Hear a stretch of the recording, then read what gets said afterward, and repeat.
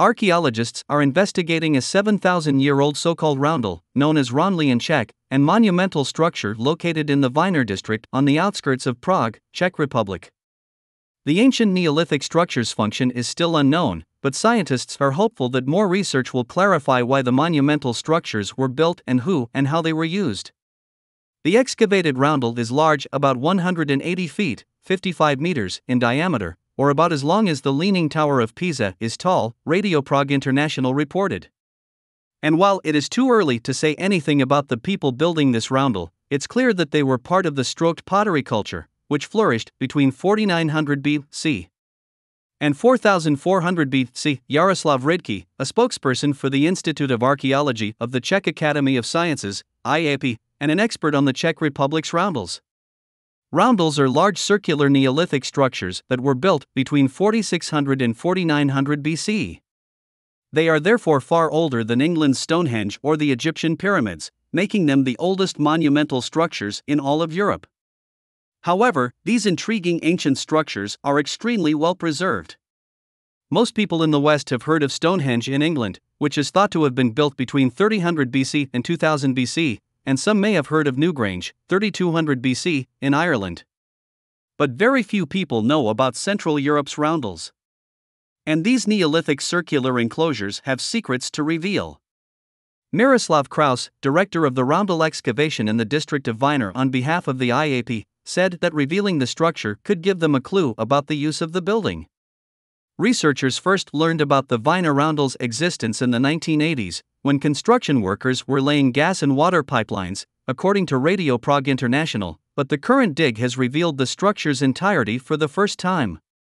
So far, his team has recovered pottery fragments, animal bones and stone tools in the ditch fill, according to Rydký.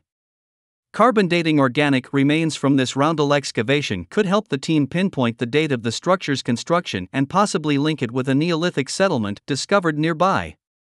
The people who made stroked pottery ware are known for building other roundels in the Bohemian region of the Czech Republic, Rydký said. Their sedentary farming villages, located at the intersection of contemporary Poland, Eastern Germany, and the northern Czech Republic, consisted of several longhouses, which were large, rectangular structures that held 20 to 30 people each. But the knowledge of building of roundels crossed the borders of several archaeological cultures, Rydký noted. Different communities built roundels across Central Europe. Roundels were not well-known ancient features until a few decades ago, when aerial and drone photography became a key part of the archaeological toolkit. But now, archaeologists know that roundels are the oldest evidence of architecture in the whole of Europe, Rydký told Radio Prague International earlier this year. Viewed from above, roundels consist of one or more wide, circular ditches with several gaps that functioned as entrances. The inner part of each roundel was likely lined with wooden poles, perhaps with mud plastering the gaps, according to Radio Prague International. Hundreds of these circular earthworks have been found throughout Central Europe, but they all date to a span of just 2 or 3 centuries. While their popularity in the late Neolithic is clear, their function is still in question. In 1991, the earliest known roundel was found in Germany, also corresponding to the stroked pottery culture. Called the Gosek Circle, it is 246 feet, 75 meters in diameter and had a double wooden palisade and 3 entrances. Because 2 of the entrances correspond with sunrise and sunset during the winter and summer solstices, one interpretation of the Gosek Circle is that it functioned as an observatory or calendar of sorts, according to a 2012 study in the journal Archaeological Papers of the American Anthropological Association. Rydký preferred a more general interpretation of the Vinoř structure, noting that roundels probably combine several functions, the most important being socio-ritual, he told Live Science. It is likely that roundels were built for gatherings of a large number of people, perhaps to commemorate events important to them as a community, such as rites of passage, astronomical phenomena, or economic exchange. Given that the people who built roundels had only stone tools to work with, these roundel sizes are quite impressive, most commonly, about 200 feet 60 meters in diameter, or half the length of a football field.